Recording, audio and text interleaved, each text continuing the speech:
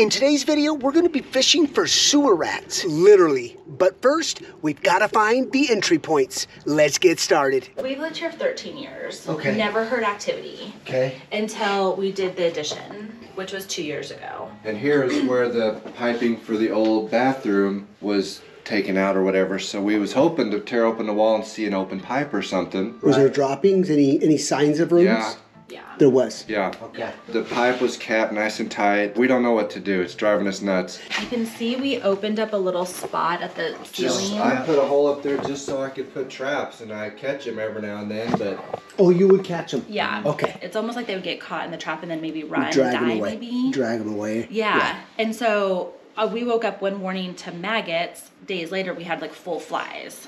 Oh, that's lovely. No attic, no crawl space, absolutely no accessibility to this house. This is going to be challenging, guys. I strongly believe it's going to be that plumber that forgot about some type of vent. I just have this feeling, but let's see if I'm right. All right, so we've got Big Guns and Mi Gente getting the smoke machine ready to go. Mi Gente, how are you feeling today? Good, good, and yourself? Are you think we're gonna get this, or what's your prediction here today? Yes, we are. We're gonna solve this issue. Is it gonna be an external hole or sewer? What's your prediction? I have a feeling it's gonna be sewer. Sewer. Yes. Okay. But who do you think's going to find the actual entry point that nobody's figured out? Is it gonna be me or Jimmy? For this one, I'm gonna go with Dave. Yes. Okay, Anthony. What do you think, bud? Just be honest. Again, I don't take things personal. Yeah. I think probably Jimmy on this one. But wait. But What type of lunch do you want today? Why? Go sit down, relax, take your time. Whatever you want to do today, bud. Whatever you want to do today. You want spa day? You want to go get pedicures, manicures, whatever you want. I could use a pedicure. While the guys are getting set up, look at this. Look at that. Okay, look at this. I figured out a solution that I'm gonna share with you right now. So we're simply gonna just remove these, because you know, at the end of the day, you guys, yes, it's cheap to go ahead and put your wire mesh over this and put screws into your vent pipes. These rust out over time. It's not sustainable. So what I've created is the rodent vent cap, PVC and ABS. And the great thing about this, it's one size fits all. So 4-inch, look at this. This is 2-inch. Look at this. This is 1.5 inches. Boom, look at that, solid. The other benefit to this too, if you do have birds that are landing here, you can have put spikes in here. And also, it allows you to put a repellent down these vent pipes as well. Super excited, guys, to roll these out. They're awesome. Well, now that's brilliant. Right below this was that powder bathroom that they were talking about. Here's a patch. This is suspect. Jim's onto something here. We're gonna smoke them out.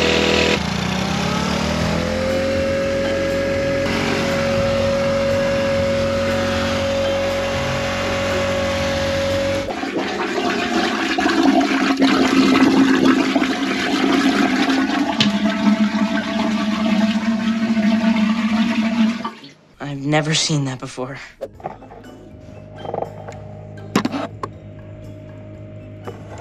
So this right here is right above the powder bath. This smells very, very bad. I'm gonna go ahead and have somebody come up here and do a smell test just to confirm. We've gotta do a smell test here. I don't think Enrique knows how to open this up, guys. You should see something here, because you know, he's on Dave's team. So I don't really have a lot of respect for him right now, so I get to talk the way I want to talk.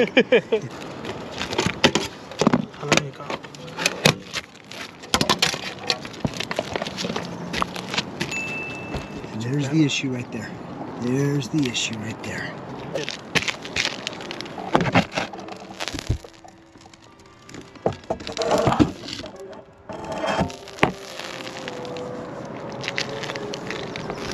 Brian. Hey. Will you do a sniff check? Tell me if you think there's rats coming through that. Oh yeah. That's it, Yep. right? Mm-hmm. Homeowners are on their way to do a sniff check, and we're going to explain to them how the rats were getting in. So do the sniff check and tell me if you smell any type of rodent smell. Yeah. Oh yeah, it smells like my closet. You want to smell? No, you're up here. You have to do it. If you came up on the ladder. So here's what the rats were doing. They're coming up through your city sewer, climbing up through here, dumping right into your ceiling. And a lot of pest control companies miss this. Okay. They'll seal up, and then we get calls 3 years later. Go, guys, still have rats. So what we would like to do is correct this, and then we'll set up a monitoring camera with our traps. Here's a great spot for trapping. You can see all the droppings in there. Oh yeah. Oh yeah. Now it's time for the fun part. All right, so David is excluding that right now. So technically this pipe should come up about 12 inches above this flashing, but this is going to be fine, especially if you're on a budget. The main thing is keeping these rats out permanently. So what we do is we just take this wire mesh like this, make sure that it's secured. Okay. All right, now that that's done, we're going to now exclude the roofing plywood there so the rats don't come out. And then we'll set up our monitoring cameras and our traps. And then we'll just use this to push down this wire mesh into place. Look at that. Look at that. All right, so Victor's getting the hoodie and the bait tugger all set up. And he's got the camera. So what we're gonna do is mount this camera so we can set the trap here and we can monitor tonight. All right, so Anthony's getting all the electrical set up for the camera so we can monitor it. What's your prediction, Anthony? Think we're gonna catch anything? It's a 50-50 chance, right? Yeah, it's a 50-50. There's more activity on this side, right? Oh yeah. Yeah, probably tonight. Tonight? Okay. Yeah. Cool. Pretty sure. Well, let's hope so. All right, so Jimmy set up a trap on the roof vent there, just using peanut butter. I've mixed up a special blend, a secret blend, to hopefully catch a rat. Look at that. Right in our bait tugger here, and that's what it looks like mixed up. If it continues to catch more rats than regular peanut butter, because by far, if you're going to bait and you're going to catch rats, peanut butter by far is the best bait. But is it better than my special blend? Because there is peanut butter. So here we go. We're gonna set this up in the ceiling space here. Can't use our bait station because this is such a very tight opening. I don't even know if I can get a rat trap up here without, well, they did, clipping my fingers. Yeah, but the other ones didn't have a hoodie. Oh, here we go. Oh, watch my fingers. I can't watch this, man. Guys, wish me luck. Jimmy's got one on me. I gotta catch these rats. You guys saw this up in their attic. These do not work. This is a lower cost one. They make ones that are $300-400. It's a waste of money, you guys, an absolute waste. And you can see that with all of our videos. People go to poisons, people go to repellents, peppermint, all of that doesn't work. Our jobs are a testimony to that because look at, they've had this up there and they've had activity. All right, it's pretty shocking. The homeowner just said that one of the pest controllers stated that put some owls, these plastic owls, on the roof and around the yard and the rats will go away. Probably one of the most absurd things I've ever heard. But what we're about to show you right now might be a little absurd too, so it kind of goes both ways. Let's get to sewer rat fishing. We gotta have some fun, but it does sound like, let's do it, a little absurd. Let's do it. All right, let's try it. All right, guys, as you can see, I've got the blue fishing pole. I'm dropping my bait down precisely, I mean precisely down into this sewer clean out, and it's right there. Perfect location. And what we're gonna do is we're gonna raise the bobber up because the camera right here is going to be monitoring the movement of this. Right above the flow. We don't want to be snagging up a bunch of toilet paper. So we're just above the flow line of the sewer. All right, we're using a number 20 treble hook here. It's the smallest they had. Oh yeah. Day 2. It's been 48 hours and they haven't taken our bait. We usually trap these rats out of these ceilings within this time frame. So Jimmy is getting ready. The good news is I asked her, was it louder than normal? She said yes. So that right there is giving me some hope. But why aren't those rats taking our bait within that small ceiling? I think they're cannibalizing, to be honest with you. The good news is we camped out 7 minutes away from the job site. So we're gonna get there this morning. We're gonna do a little bit more digging, maybe re-strategize our rat traps, set some more cameras. Thought we were gonna just solve this within 48 to 72 hours, guys. It's not happening. It happens. All right, let's check that. There was some motion. We did get some motion, you guys, with the camera.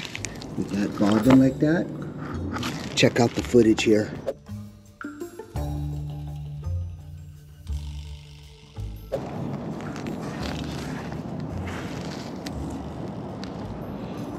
Well, we got some toilet paper on the end of that. Yeah, I think the next time I go rat fishing, I've got a better idea. But we need to focus on the inside. It would have been super cool to see a rat pop up out of here and catch one. We will do this one day where we will catch one. That will be the day. All right, guys, leave in the comments if you think the fishing pole idea here, fishing rats out of a sewer, is just as absurd as the pest controller who advised the homeowner to place these plastic owls around the property to deter the rats. Are they both equally absurd? I don't know. I think the fishing pole idea is way better, but I'd like to hear it from you guys. Personally, I think what's happening, because one of the rats, if you saw the Big body, one. Yeah. I think there's babies somewhere and they're cannibalizing on that because there's either another entry point or there's extra food source. I don't think there's another entry point. I think there's food source somewhere that they're living and surviving on. So what I'd like to do is open up the closet ceiling. We'll do, because we're getting closer to this bathroom, we'll do another smoke test just while we have this opened up. Okay. Plus, it'll give us the opportunity to set another trap. We're gonna move that trap from the garage area and the camera and move it over here. Okay. What do you guys think? You think we missed an entry point? Or is Jimmy right that there's extra food source, or they're cannibalizing on their own babies? Hard to say, dealing with Mother Nature. All right, so we're protecting the closet. Kristen and them are hearing a lot of activity in this closet. The reason why we're opening there also too is this is the newly remodeled bathroom. So we want to be able to see, hopefully we can see a lot going on in here. Set up a trap. We're going to relocate that other trap that we put above the garage. We're getting no activity, so we're going to relocate that over to this area here once we open up. So we're getting her closet all protected. We'll begin to open up. All right, so now that we have the closet opened up, we're going to perform an extra smoke test just to make sure. We've got this new bathroom here, and if everything seems to be okay here, we didn't get any smoke, but we're already here. We want to double check and have that extra insurance that there's no other breaches. I'm only being thorough. Okay, so we've placed the twin trap, and more importantly, we did another smoke test. We're not getting any indication that there's another opening. So we've got one here above the master closet, and then another one right above the other closet there. So wish us luck, you guys. Here's a twin attic rat trapping or sealing tip. Don't ever place your rat traps like this up against the wood. Keep it away. Okay, you don't want to give them the upper hand by staying on top of this wood beam here and then placing their heads into the hoodie or your rat trap. So that's why we always keep it away to lure them right into the kill zone. I'll try and remember that. All right, so we've got all that cleaned up. We are set. Later. Well, guys, it's been about an hour since we've left Christian's house. Intense. Oh my gosh. A lot of action. And that rat he's sticking his head in the twin hoodie, but it just hasn't activated. So it's just a matter of time. Check out the footage.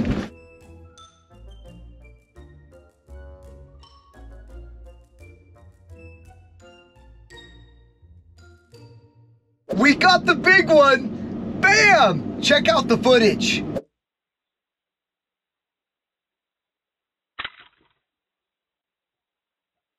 A few moments later. Guys, it's a rat frenzy! Yeah! The twin traps just nailed 2 at the same time. That's why we say twice the catch, twice as fast. All right, so that's 3 rats that we caught within the last 60 minutes. 2 left, guys. Here we go. Later. It's been 5 days. It's been a war up in that ceiling area. And Lou and Christian have done an amazing job pulling all these rats out. But they want nothing to do with what you're about to see.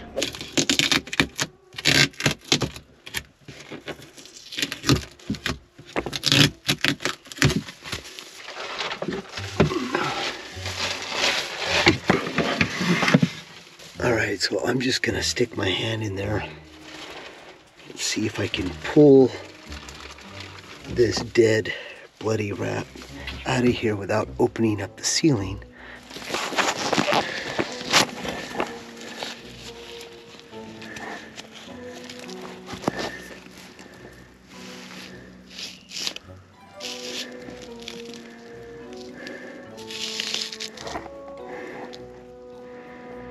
That's gnarly. Another rat.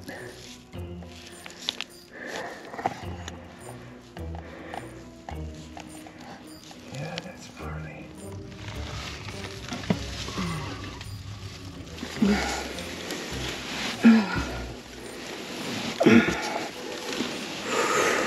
Whoa, look at this. Whoa. Look at that.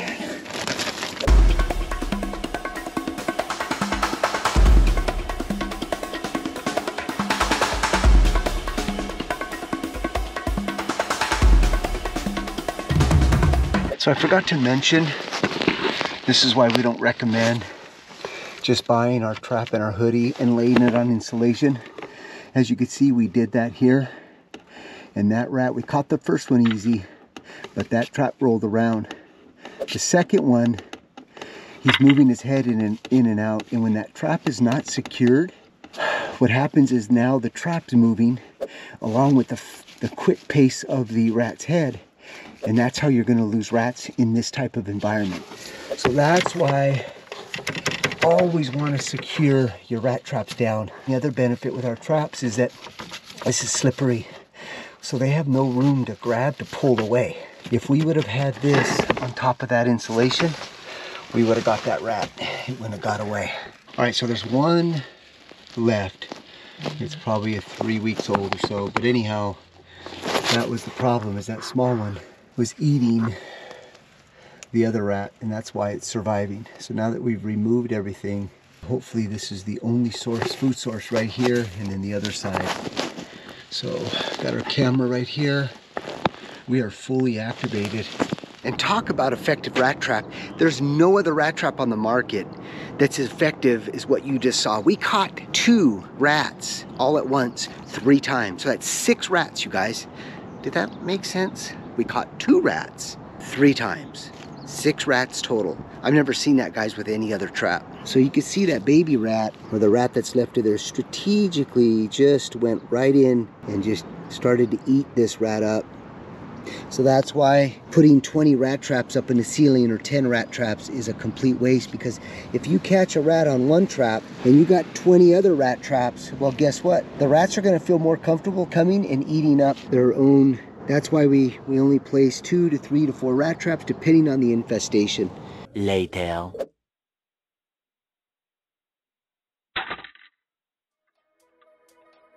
Number 12, guys.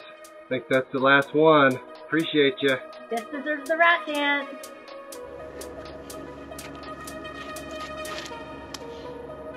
The twins do it again. Another successful rat extermination. Job solved. We will see you on the next one.